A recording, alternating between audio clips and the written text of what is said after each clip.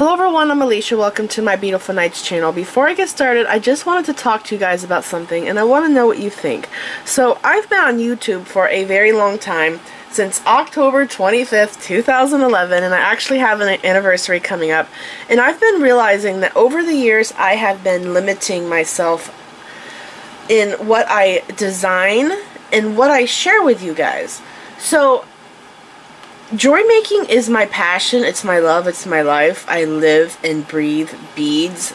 And so I've wanted to share more and more stuff with you guys, but I wanted to talk to you about this first. So when I think of designing jewelry, what I really love is bead weaving. And I love the 2-needle bead weaving technique the most because I feel like I can create way more with that technique than I can with just 1 needle.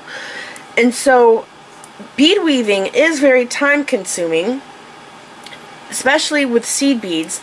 And I'm doing all this work by myself. So when I come up with a design, it could take me a week to a week and a half, maybe even 2 weeks, depending on how much work goes into the design.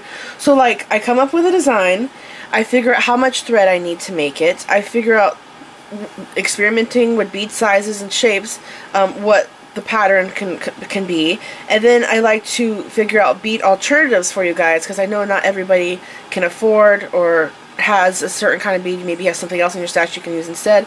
And so I think of all this stuff, and I try to think of, and I do run into problems, like I'll have something break and I have to remake it, a bead will break, or thread will break. That actually doesn't happen often. Usually it's the beads that breaks on me for some reason. So anyways, it could take me a week and a half to 2 weeks to put a video up. And I kind of realized that I have been limiting myself, that I should not rely so much on just bead weaving. And through my whole journey of jewelry making, I have challenged myself in different ways. Like, I can remember when I first started getting into making jewelry, I didn't have the best quality stuff. I had a lot of like plastic, wooden beads, stuff like that. And so I came up with this challenge that I didn't have the best quality materials, but I'm going to challenge myself and I'm going to make some really awesome, gorgeous jewelry with the cheapest stuff that I have. And I did. I made some incredible pieces with really cheap materials. And I've been feeling really blessed because I've been getting so many different bead subscriptions in the mail and doing videos with them, and I have realized that these bead subscriptions have challenged me in a way that I've never been challenged before. So if you're new to my channel, what I do is I have these bead subscriptions come in every month.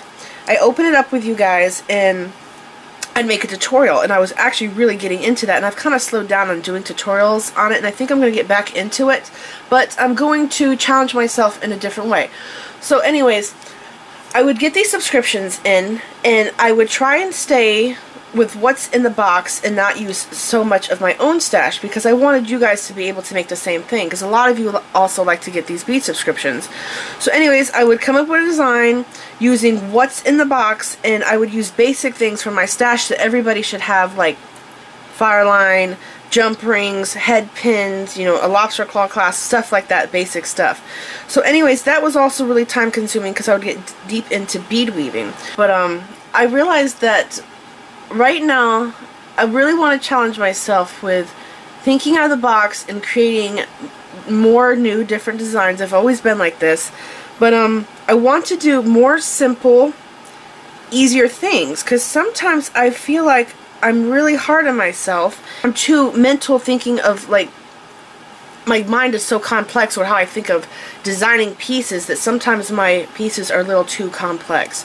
So I want to challenge myself by making easier things, more simple things, which should be better for you guys too, because if you're new to this channel of mine, and have not done a lot of beading, you're probably going to want to do easier things anyways. So yeah, let me know what you think. And I've been uploading some videos, and a lot of you have been commenting and saying some things to me that I've never really thought of before. Like, I did a video about where I get my chain at. I like to go to thrift stores and get my chains from purses, belts, and clothing and stuff, and I use it for jewelry making. And I told you guys in that video how I feel like I've always loved doing that, and I slowed down on doing that because I feel like I can't really use that stuff for my tutorials because chances are you're not going to be able to find the same exact things that I'm making. But it is inspiring to you for me to make stuff with that. And a lot of you said that you would like to see me make jewelry with stuff that I get from the thrift stores, and that made me really happy. And it's kind of opening my eyes, and I feel like I've been holding back, and I'm not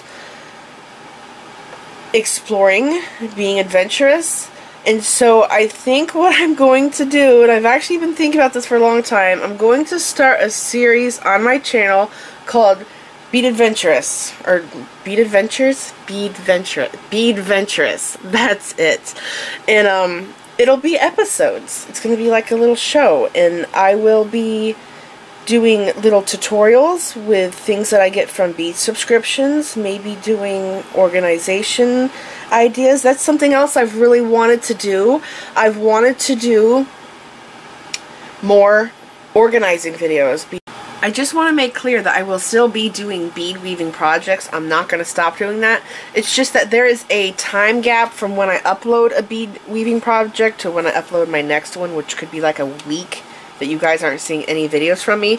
That's when I will be doing the BEADventurous videos in between my bead weaving projects. So I'll just take a break from working on a big project and go do something quick and easy with a bead subscription, or maybe I'll do a video talking about organization, because I've been beading for so long. I really felt like I have come up with really good organization ideas that I would like to share with you, which I've already shown you guys a lot of the organizational things that I've done, and I've got really good responses from it. But I would like to go more into that, and especially since where I bead at, I bead in the corner of my bedroom. I don't have a bead room like a lot of you might think I do.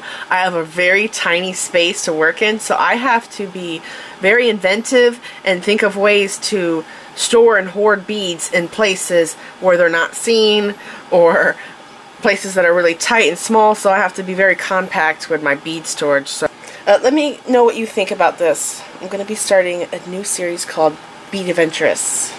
BEADventures. It's BEADventures. Yes. Okay. So let's go ahead and look at the piece I'm working on here. So I made these two necklaces using beads from Czech Beads exclusive. Everything that I used here is pretty much from the box, except for the basic stuff, which is bead stringing wire, crimps, crimp covers, and this chain. Now this chain here, I'm recycling from a necklace. Do you guys know how you can like go to the department stores and you can buy a pendant that comes on a really thin chain? It's always like an 18-inch chain. Well, this is what it is, and it has a spring ring clasp on it. So what I did is I took the spring ring clasp off, and this chain is actually really well made. The links are all soldered shut, and I just took and put my bead stringing wire, come on camera focus, right there. I just put it through the chain, and then there's my crimp cover, and I strung on my beads. So what I used from the Czech Beads exclusive box was 3mm druks, these funny looking beads right here. I don't know what they are. They're not daggers. They kind of look like a fang. And there was a bunch of daggers in the box. There's this white one with the polka dots, and this blue one here is so gorgeous. And there was these owls that I love to death. I got one in each color, a pink one and a blue one. I don't know if everybody got the same colors or not, but I ended up deciding to make these necklaces because these kind of look like feathers, you know. They're really cute, and again, I've been wanting to make more simple jewelry because I feel like I'm too hard on myself. I always have to make really complex things. And this one here has this large dagger, and then this peacock dagger, the tiny one there, and I actually put some leaves in this one. There's 4 leaves. And I used the gold 3mm druks, and I just put the owl into a head pin. And I wanted to, what I was going to do was put the chain on. Okay, I already have the chain on here, and then I'm going to take and put this here through this end of the chain, and then crimp it. And then I was going to go like this, fold the piece in half, find center of the chain, and then cut it, And then I was going to measure it and, you know, make it shorter. Probably like a 19-inch necklace, I thought.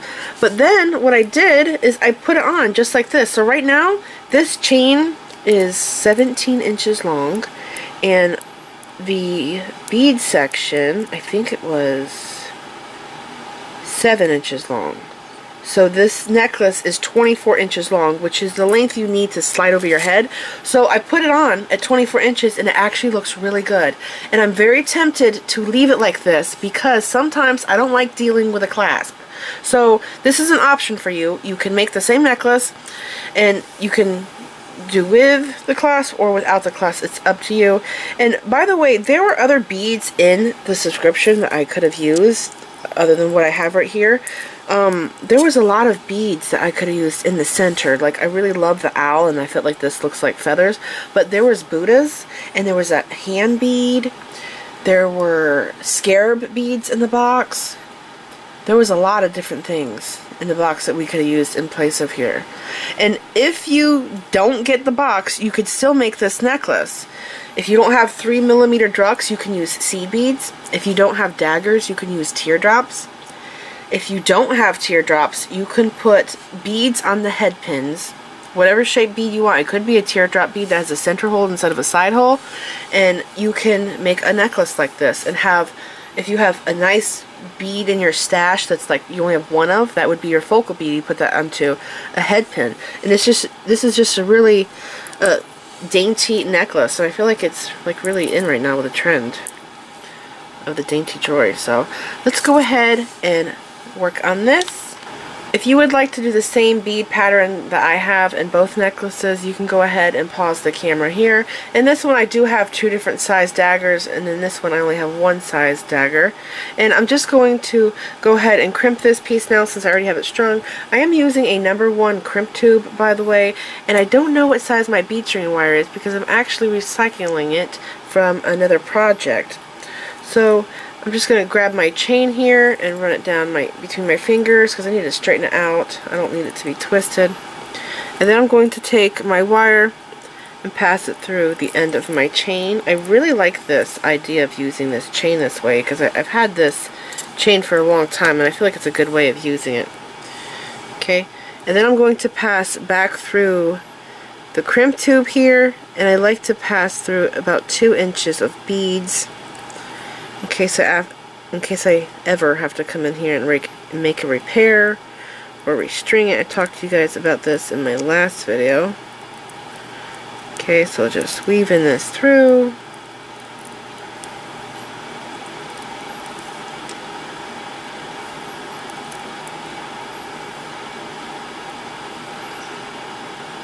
Let's see, where am I? Right here, that's good. Okay, that's where I stopped on my other one. It's actually about 1.5 inches, but I think we'll be okay. Okay, I'm going to grab it like this. Let's see, I don't want it to be super tight. Tension's always very important when working with this stuff. I'm going to go ahead and curve this. I want to make sure, see how the beads are not moving, they're stiff. So that means it's too tight. So I'm going to slide, I actually need to slide my crimp down. Okay, now everything, see that? Everything's moving. So, right about there. So I think I'm good. Just move this down a little bit.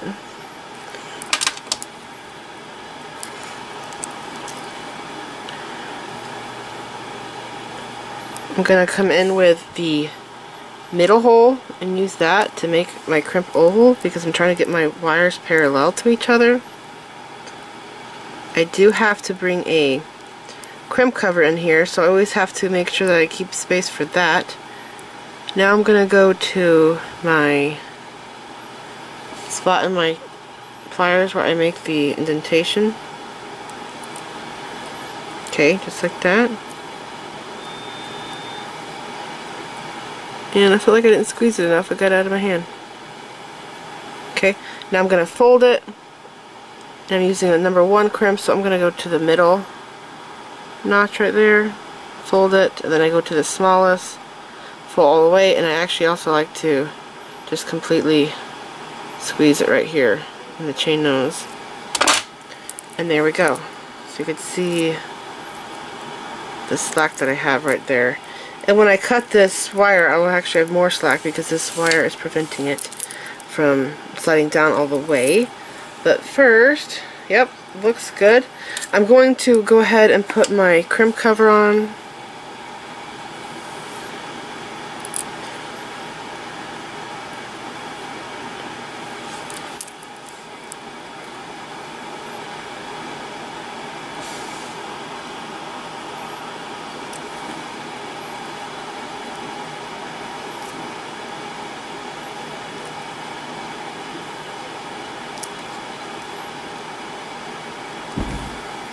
So I'm going to try this one on and decide if I want to make it shorter or not.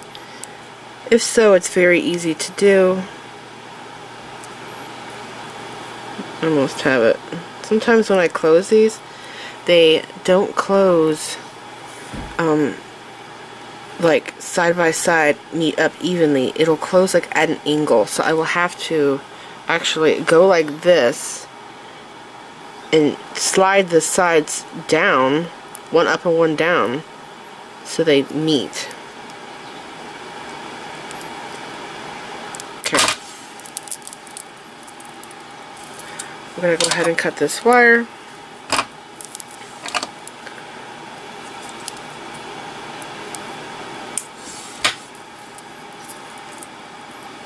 And there we go. Everything is moving freely. The tension is perfect. This is so cute. I love these pieces. I hope you guys enjoy them too. This is it. I hope you guys enjoyed this video, and let me know what you think about my BEADventurous video series idea. And if there's anything you want to see me do videos on, just leave me a comment down there below the video telling me what you would like to see me do a video on.